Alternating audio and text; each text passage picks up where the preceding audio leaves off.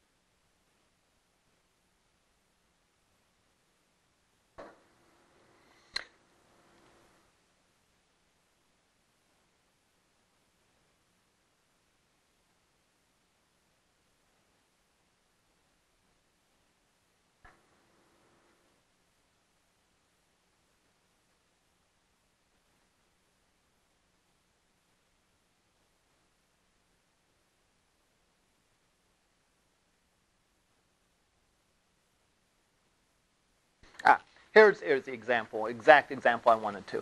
This is to make it 50% transparent. And you can do some fairly effective things with this. You know, if you want, for example, your one thing we talked about with background images is with a background image, sometimes if you have text on top of a background image, the text can be very difficult to read. All right? Well, one thing that you can do is you could obviously make the paragraph then, or whatever the text's in, a color, a certain color. All right? The problem then is that it blocks out the picture. All right? And you can't see the picture underneath. So one thing that you can do is you can put some opacity, which means that you can put a white background to something, but make it semi-transparent. And this is a code to do that. Now, if you notice, and they have this example in the book somewhere, I can't recall the exact page. But what this does is, this is sort of the standard way you should be able to set opacity. But we all know that Internet Explorer doesn't always act in a standard manner. Therefore, we have this snippet of code in here to handle it for Internet Explorer. So there's a lot of cases, especially in CSS, where you'll have something addressed a couple of different ways. All right? In other words, we have for everyone else and for Internet Explorer. Let me show you an example of this that actually is from one of my other classes. I hope the example is still on this machine. I believe it would be.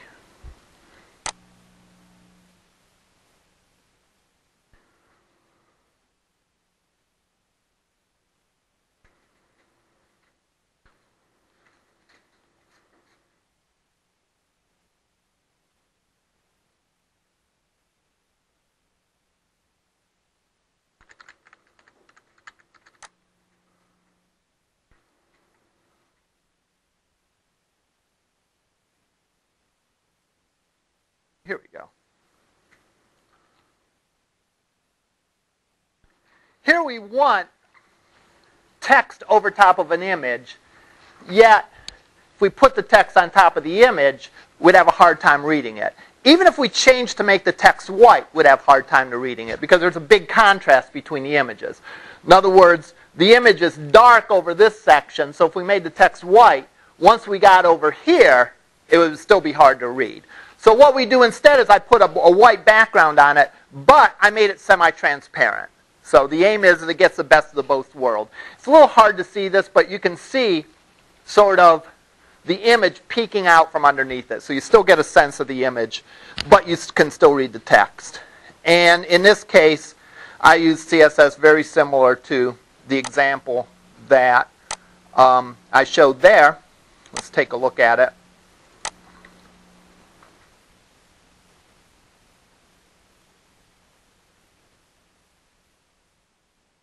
Actually, let's...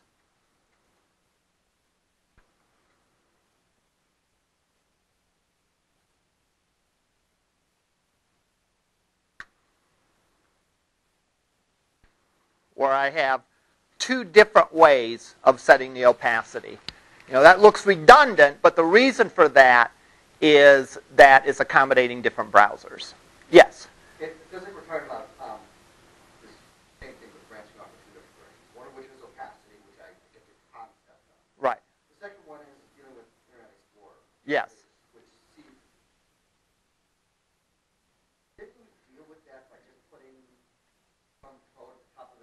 Yeah, you're right. The question was, didn't we deal with the fact that Internet Explorer is different by putting a snippet of code at the top of the page?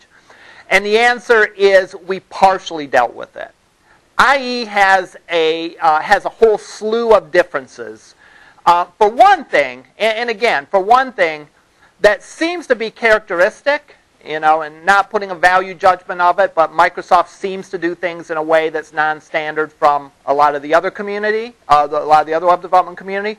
But even in terms of like how, the code base and all that, Mozilla, Chrome, all of those are built sort of off the same base. So yeah, they're going to act the same. Chrome and Firefox and Safari and all those things.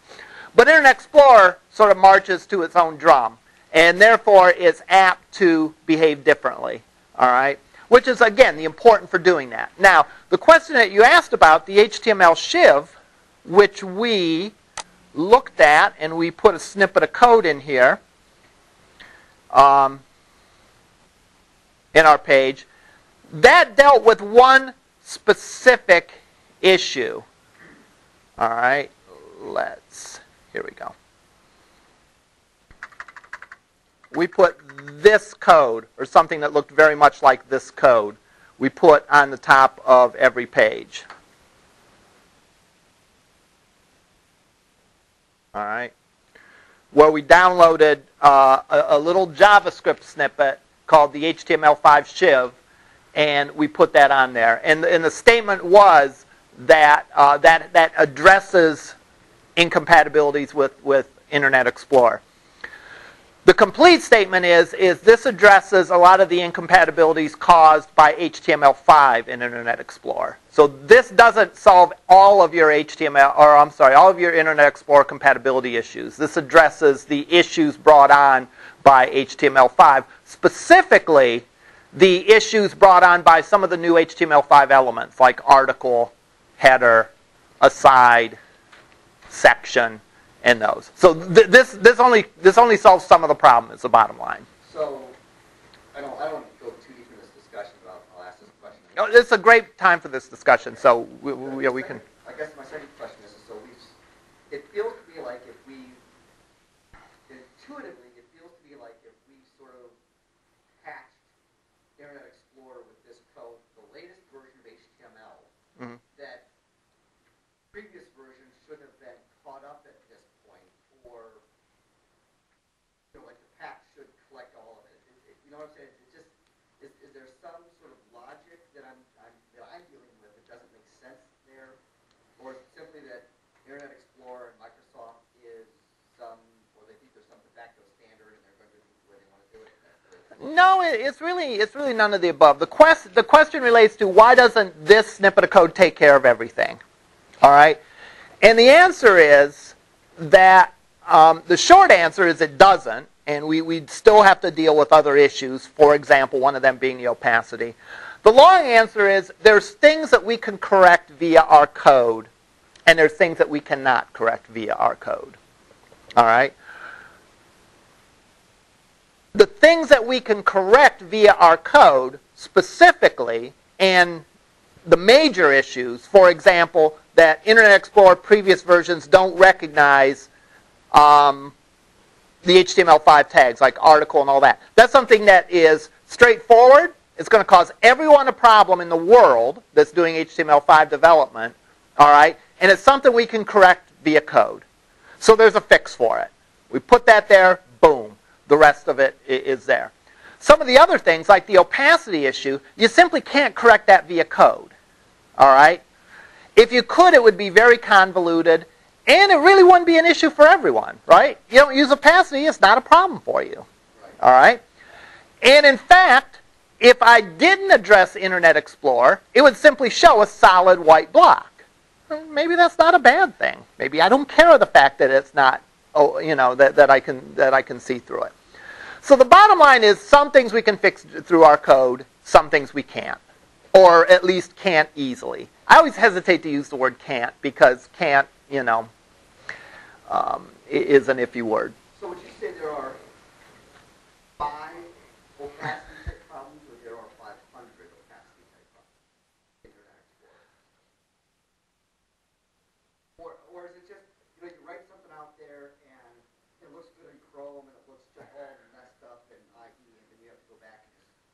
figure out, okay, here they all are. There are 17 things that don't translate. I think what we can say is we could identify areas where we're likely to have issue,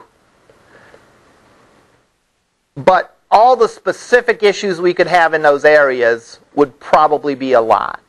Keep in mind that, issues arise not necessarily because of specific things, but because of things in specific combinations and all that sort of thing. The bottom line for this is that just testing is required. A theoretical discussion and knowing all the things that could go wrong doesn't benefit you as much as taking the time and testing it. Running it on different versions of the browser and seeing how it works. And then going in and addressing them. Over time, you'll notice the things that typically go wrong. Like IE, prior to IE9, doesn't have great CSS3 support. So you know that. Now, that's one of probably the big gotchas. You said, there are 5 of these kinds of problems or whatever. CSS3 support would be one of the big gotchas. Now, under that, though, there might be a million little gotchas, all right, if that makes sense. But really getting in and testing it and testing early in the process as opposed to waiting until you're all complete, all right, and then repetitively testing is something that you need to do, all right. This is probably, in my mind anyhow, this is the most frustrating aspect of web development because you can do everything by the book, all right. Now, to be sure, there can be issues where your code is wrong. In other words, you don't follow the HTML or CSS specification. You make a mistake. And one of the browsers is nice enough to forgive you that mistake. And it's able to take what you've said and figure out what it's supposed to do. All right? Whereas another browser won't. All right? In that case, you may curse the browser that doesn't do it right, but really the fault is your own.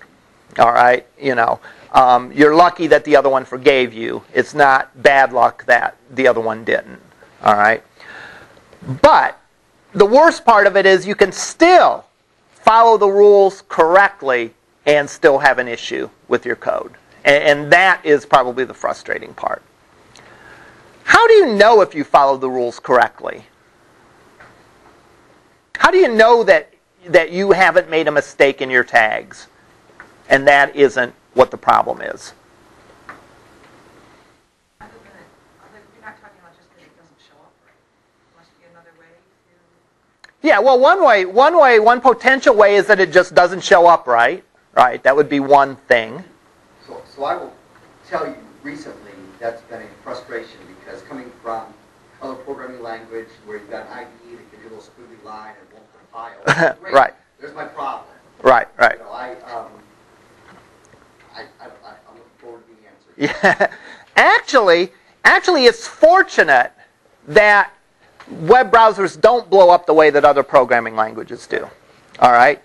Because if, for example, let's say I had I put in a new tag, an HTML5 tag that my browser doesn't know about because I'm running an old browser. All right? It will display what it can without blowing up. And that's actually a good thing. For example, let's consider the opacity. Let's say that I set the opacity, I don't put the IE code in there, and I just have the code that works on Mozilla, on Firefox and Chrome and all them. All right? If I don't put that code in there, and I try to open the page in Internet Explorer, if it worked like an old school programming language, it would blow up and you'd see nothing. Here, what's going to happen? Well, the display just won't be transparent. All right. Not a huge deal. At least the person still gets their information, and it might not look quite as pretty as you'd want it to, but at least the page still loads. That's actually called degrading gracefully. All right, is a term for it. Where you have a page that when you open it in an older browser that isn't as current as your code is, that it may not look pretty. In other words, you lose some of the functionality, or you lose some of the appearance. In other words, that appearance degrades. It goes down a level. But at least it does it in a manner where you can still see it. You can still get the information on the page. So it's actually good that web pages act that way. Good for the user, that is, and good for the web world as a whole. It's not good for developers, because developers then, if there's a problem, they don't get the little squiggly line that you would in Visual Studio or whatever. At least the way that we're doing it. We're developing web pages a very Spartan way, right? Using a plain old text editor. Why? Because I want you to really learn this stuff. I don't want you to depend on using an IDE. One experience I have with students where we use the Visual Studio IDE is they don't learn the programming language. They learn the IDE. And they just take a shot with IntelliSense and they never really learn what to do. You know, and they kind of over-rely on it. So that's one reason why we use that. I don't want you to see the squiggly lines. I want you to struggle through with it, you know, and get it. That being said, there's some assistance that we can have. Yeah, go ahead. Sometimes when I'm in a notebook and I do make a mistake, I notice the date shows up. Repeat that? Sometimes if I make a mistake, the date shows up. The date shows up where? On my notepad. And it just, the date will show up and I'll know I made a mistake. And Yeah. that's not something, I just, if I erase it, if I forget to close something, the date comes up, and then I'll go back and fix it. What version of Notepad are you running? I was to say, are you running the It's new, I'm sure. the Harry Houdini magical version of Notepad, or yeah? It's very, very okay. That's a new one on me. Thank your lucky stars. You're not running something like Notepad++, are you? I'm running that, and I don't get the No, it's not, because, Because standard Notepad's just Yeah, just a straightforward text. dumb text editor, right? It doesn't insert or do anything like Right. All right. Anyhow, what are some of the tools that you can have to check to make sure that your code is correct? And one of them is a validator. All right. Associated with the organization that creates these web standards is called the W3C. And their page is w3c.org. These are the folks that make the standards. These are the folks that define what the tags are, what HTML4 was, what HTML5 is, what CSS2 is. You want to make something bold, this is the code that you put in. All right. They have associated with their page, they have a series of validators. All right. And let's look at the HTML validator. There's a validator both for HTML and for CSS. And you can validate this a couple different ways. You can put in the URL, you can upload a file, or what I typically do, I validate by direct input, where I just paste my code right in there. So let's take an example that we did maybe last week or a couple weeks ago.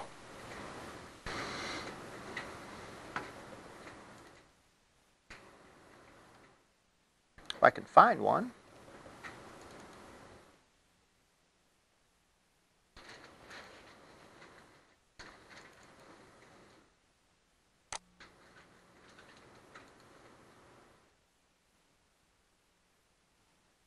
Here, this is an old example.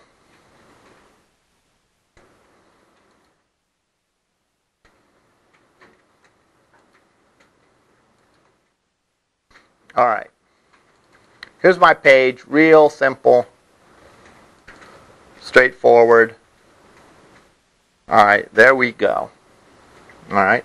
What I can do is I can copy this page, copy the text from it,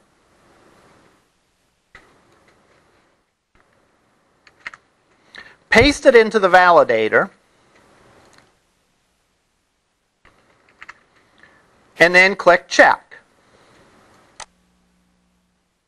and it tells me that this was successfully validated as HTML5. All right? So you get a cookie. All right? You did a good job. All right? Now, well, we'll see that in a second here. Now, the thing to keep in mind, this doesn't mean that every browser is going to display your page correctly, unfortunately. That's the whole catch of browser incompatibility issues. But this is a good first step. All right? This makes sure that if there are problems with the way the page displays, it's not your fault. All right? Which I guess really doesn't count for anything, right? Because you still have to go and fix it, and you still have to go and make it work, but at least you know that it wasn't some careless mistake that you made. All right?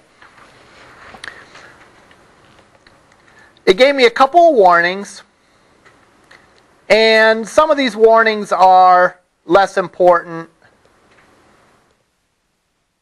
All right?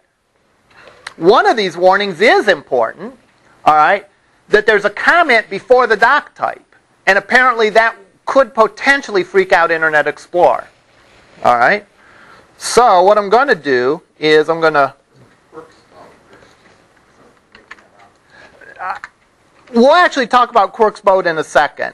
Because it actually is interesting, the way Quirks... All right? So I got rid of the one warning. So that was good to see. In general, look at the warnings. Some of the warnings just always pop up. For example, one of the warnings is that HTML5 validation is experimental. In other words, they're still debugging it and still working through it. All right, so that's one warning. That has absolutely nothing to do with me. That's just the state of their software. I don't specify what character encoding it is. In other words, I didn't specify that I'm using the standard United States English alphabet. All right, and therefore it's assuming that I am using the standard coding. So those warnings I can live with. What's Quirks mode? All right. Back in the old days, a long time ago, this is story time, right? A long time ago, there was less compatibility between browsers than there is today. All right? And again, IE did some things in a very non-standard way and did some things correctly. Or, I'm sorry, incorrectly. Especially relating to the topic that we're going to talk about next, which is the box model for HTML and CSS. So we got some of those things wrong. Well, guess what? Web developers creating web pages couldn't go to their boss and say, hey, I developed this page correctly, IE got it wrong. Because the boss would say, well, I really don't care. 95% of the people at the time were using IE. Therefore, doesn't matter theoretically that you coded the page correctly. In practice, you got to make it work with the browsers that are out there. So people wrote code that didn't match up with the standard, which already should tell you you're heading down a bad path, right? But which went along with the incorrect implementation of IE standard. All right? So, going forward, IE wants to correct those problems. All right? Guess what happened if they just corrected those problems? Everyone whose pages worked under the old incorrect implementation would now break. All right? Yeah, so yeah, I guess you could go to your boss and say, see, I told you so. I did it right the first. But again, that really wouldn't count for anything. So there was a dilemma. All right? Because the browser was broke, people wrote code that was broke so they would work on a broken browser. You fix the browser. Now your broken code is going to create a broken web page. So what do you do? All right? Essentially what we want to say is, from this point forward, all right, we're going to follow the rules as correctly as we can. But for old web pages, we're going to follow the broken rules. So those old broken pages look correct. All right? The point is how does the browser know from this point on to do it? All right? The way the browser knows this is via the doc type. All right? Which is why the validator got all cranky when my doc type wasn't the first thing on the page. Right? The doc type tells the browser when the page was written, in effect. All right? If there's no doc type, it assumes the page is an old page, and therefore was probably written with the broke rules in mind. Therefore, it reverts into what is affectionately called quirks mode. All right? So quirks mode is a current browser implementing a web page that's old, following the broken rules that were in effect in the past. All right? And doc type switching is done. Based on the doc type, it tells if it's a new page that we should follow the rules by the book or use the old broken rules. Now, what does this have to do with you?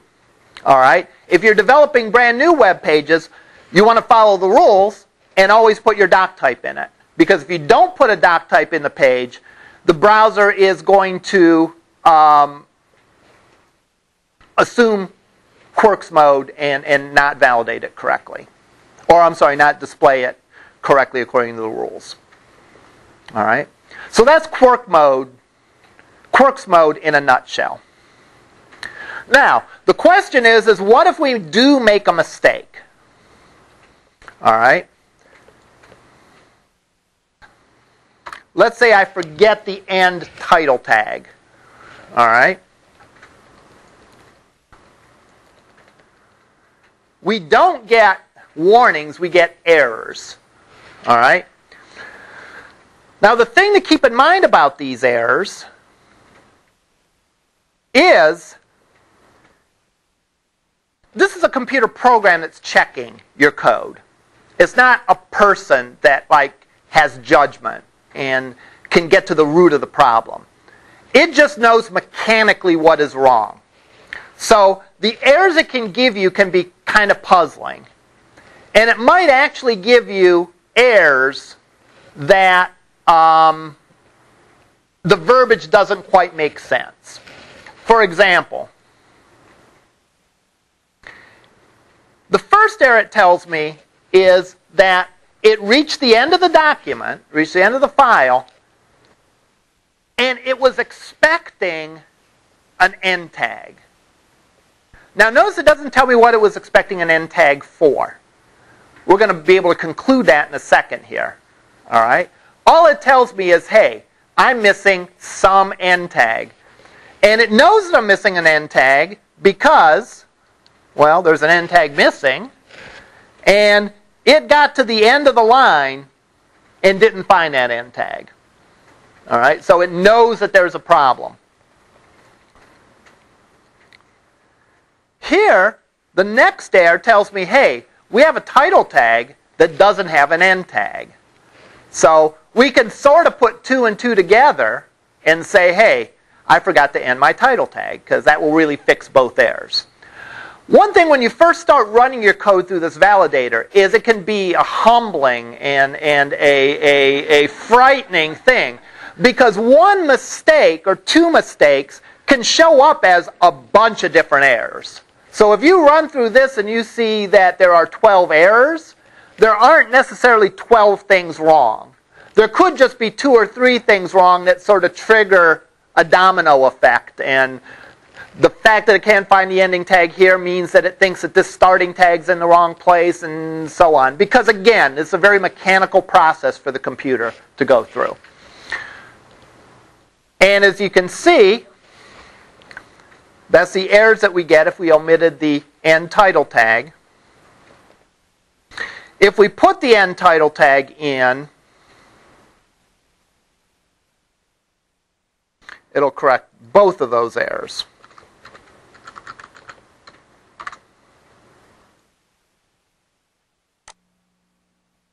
All right. even if I misspell it, let's say I'm title and I forget the E. One thing wrong, right? One letter wrong. How many errors do you think we're going to get? I'm guessing we're going to get 3 errors. 2 errors, all right.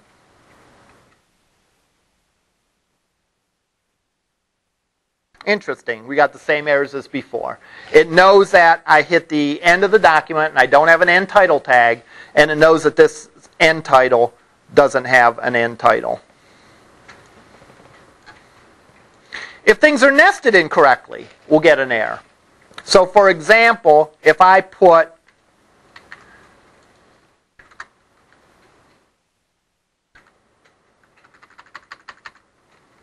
if I nest it incorrectly, I'll get errors.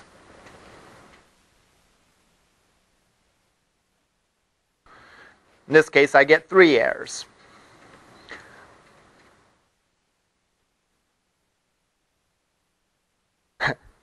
And again, funny thing about this is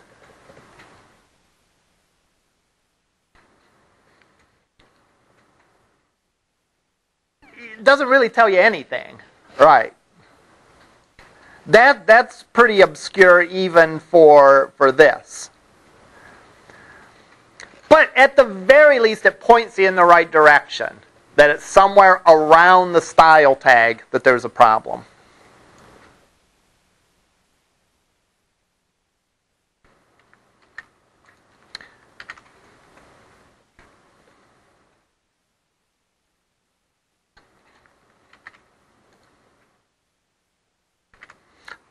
Let me put the header not in the body. Let's see if that gives us an error. And sure enough, it does. And it'll tell us something like you can't have that tag there. All right. A body start tag was seen, but an element of the same type was already open.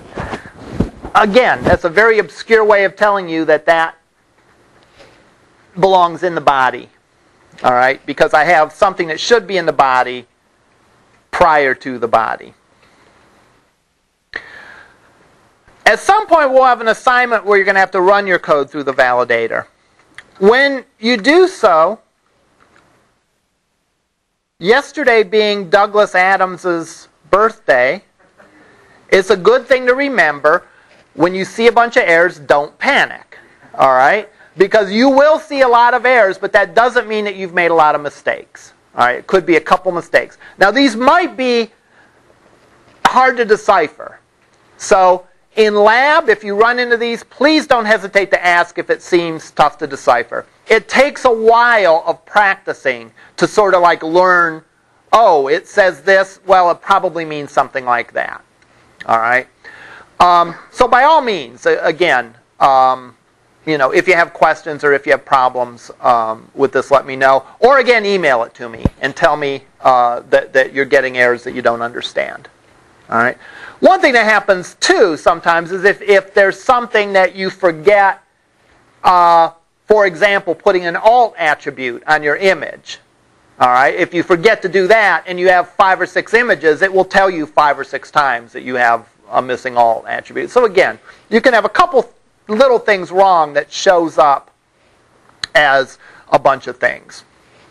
All right. Now, let me think what else. Oh, there's also validation for CSS code. I'm going to take this CSS code and validate it.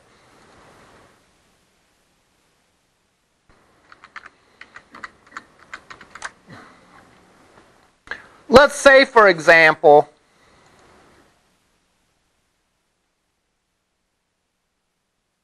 here's a common mistake people make. Background. They forget the G. And they'll look at this and say, hey, it's not the color it's supposed to be.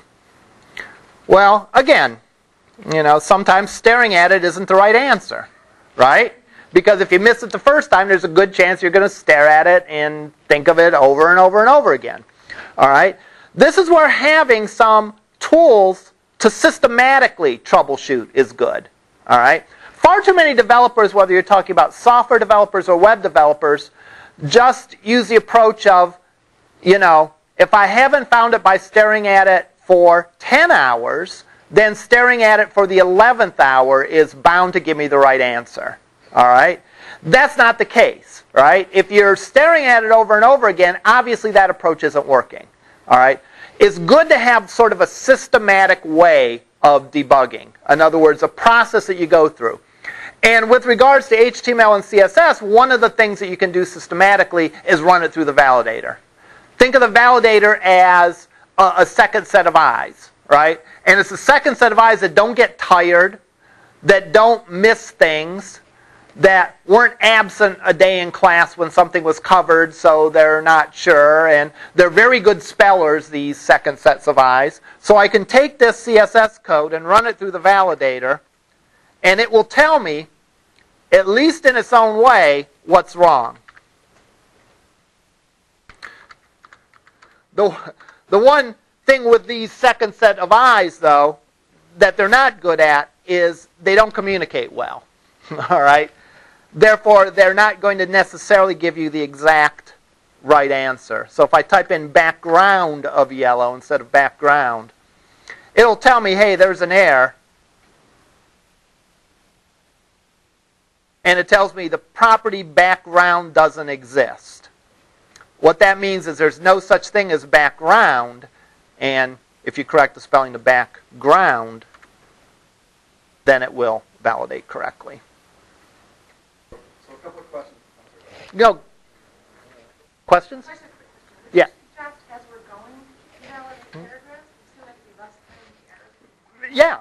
Anything you can do to do it incrementally is better than waiting until you're all done. So, validate it periodically, test it across browsers periodically. That's probably a better way to do it than waiting till you're all done and trying to do it. Because then it comes into a needle in a haystack kind of thing, look at it this way. If you have a chunk of code and you validated it, then you added 10 lines of code, and all of a sudden it doesn't work now, well, you can be pretty well assured that it's one of those 10 lines of code that messed it up. Whereas if you have a whole web page, it's 100 lines of code, and you haven't validated it all until you're done, then you have no idea where that error is. Couple of questions. Mm-hmm. The first time you ran an HTML validator, you actually ran the pages of the HTML validator. Now you're running the CSS file. Yes. Validator? Okay. Yes. Two different validators because they're validating two different sets of rules. Speaking of spending several hours looking at the same stuff, trying to figure out what the hell was going wrong. Right. Why can't we comment on a CSS file? I use the same comment syntax, right? The Right. greater than, less than, with all kinds of stuff. And all of a sudden, all of my CSS went away, and I spent a whole lot of time trying to figure out why maybe I had saved the wrong file. It was just really bad. Well, I think you can comment in CSS, but I think it's a different syntax. Okay. So this just decided to ignore everything. I didn't realize that right now.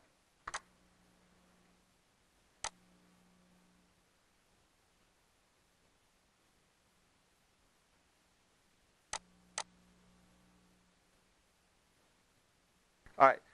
The syntax for CSS comments is like this. Looks more like C# or Java or JavaScript. Now, what you could do is you could put an HTML comment before and after the style tag or before and after the link, and I think that would work too. But within the CSS code, you need to use that syntax for commenting it out. Other questions?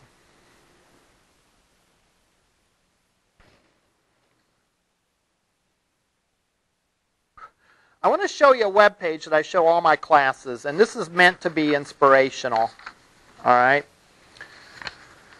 This is a good inspiration as we get into talking about the CSS box model and what we can do with style sheets. And that is the site that I want to show you is the CSS Zen Garden site.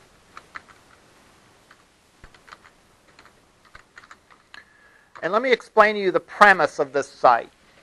This site is a site that is meant to show you how powerful CSS is and all the good things that can happen when you separate your HTML from CSS and have the HTML be strictly the content and have the CSS be everything about the appearance, which is our goal, right? Which is why you might have grumbled, some of you, that said when I said don't use a center tag, don't use a break tag, don't use a font tag, don't use this tag or that tag, don't use the align attribute on an HTML tag. The reason that I mention that is we want to remove any aspect of the appearance from our HTML so that we have tremendous flexibility in styling it. The idea of this web page is this. All right? This web page or this website consists entirely of one HTML document that is styled a whole bunch of different ways. Every page that we go to on this site is the same HTML document, but it's styled with a different CSS file. So this is a default look. This is the basic look. All right? And let's notice a few sort of landmarks so that we can go and we can see where they are on other pages. We have the words "The Road to Enlightenment." We have Zen Garden. We have a paragraph that starts, a demonstration of what can be accomplished. So what is this all about? Select the design, and so on. So we have all those different touch points. And as we go from page to page, notice that it's the same HTML. If we were to look at the HTML and go and do a view source, right mouse, view source, we will see the only thing that will be different will be the style sheet that's here. That's the only thing that's going to be different from page to page. All right, let's look at some of these examples. All right, that page is the same page as this page. Same HTML code. A demonstration of what can be accomplished, the road to enlightenment. So what is this all about? Select the design.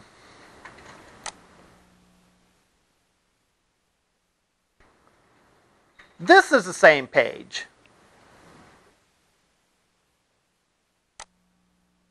This is the same page. This is the same page.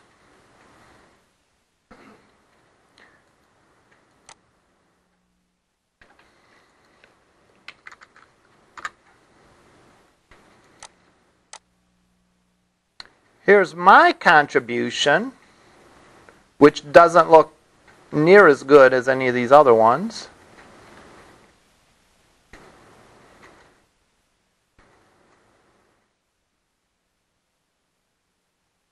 Here we go.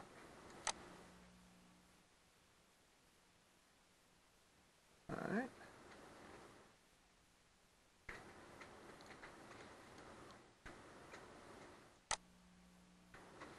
They have so many designs that are sort of their official designs, and mine didn't make the cut as far as their official design. But keep in mind, the folks that are doing this are like the best graphic designers in the world, or the experts in all this.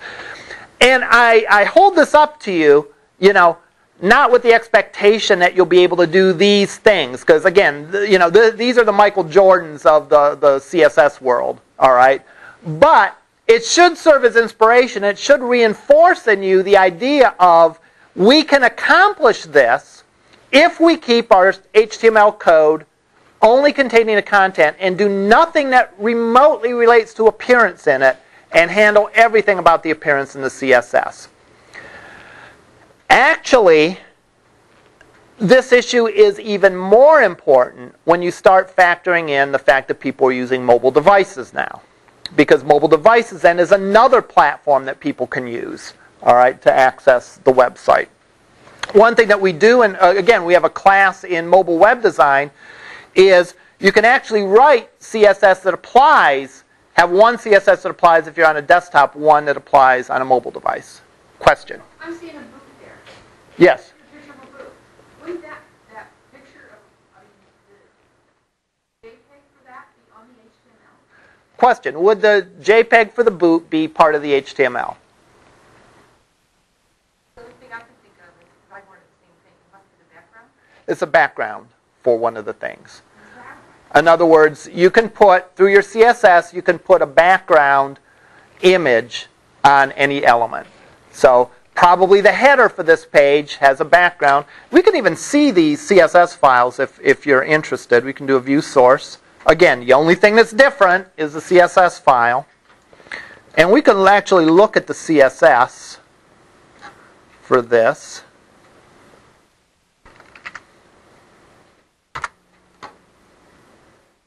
All right. And there we have. Yeah. That's probably the boot. If not one of these other things, maybe that one's the boot. Yes. So the original page you showed us probably didn't have any JPEGs on it? They were all images attached to something? Probably. Yeah, probably. We actually could, let's see. We could see what the plain HTML looks like. So in this case, if you're gonna submit something, you just take whatever their basic HTML is, Mm-hmm. and all you're doing is designing style sheets. Exactly. So nobody's changing. All right. Here is the basic CSS file. Let me rephrase that. Here is the basic HTML file. I'm sorry. Does that mean that you should really, when you're designing your website, really you're concentrating on the content? Absolutely. Absolutely. Absolutely. Designing a web, when you're designing, let me qualify my answer. The question is, when you're developing a website, you should focus on the content. You should focus on the content as far as the HTML goes. The HTML ought to be entirely like the content and the way the content is logically structured. That's part of the content. Now, images can be part of the content, right? If you have, for example, a news story that said that, Dr. Church gave a speech here on campus, all right? And there's a picture of Dr. Church. Consider that to be part of the content, right? But if we have something like a logo or something that's just decoration, then really that could be part of the CSS. So absolutely, the focus as far as the HTML goes is the content. Other questions? I thought I saw a hand up. Interesting thing is, if you look at this, this is the kind of page that we could have done the first week of class. All right? If we look at this, right mouse and do a view source, you'll see that, what do we have? We have divs. Maybe second week of class. This is actually done with HTML4, 4.01. That's why you see divs instead of the header and article and all that. But the idea is basically the same. All right? This really, nothing terribly difficult in the HTML here. All of it's done via CSS. Because again, what's in the HTML? The content. All right? Anything about the appearance and the way it looks and the physical layout is done via CSS. Now then, if I wanted to make a mobile version of this, piece of cake, right? I could, and I'm going overtime, I know, consider it value for your dollar. If I go and I pull this up on my mobile device,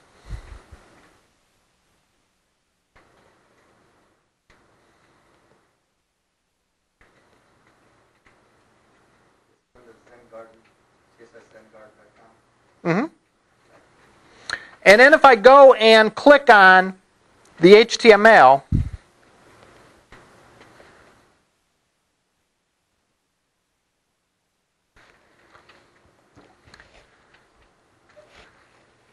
this is a serviceable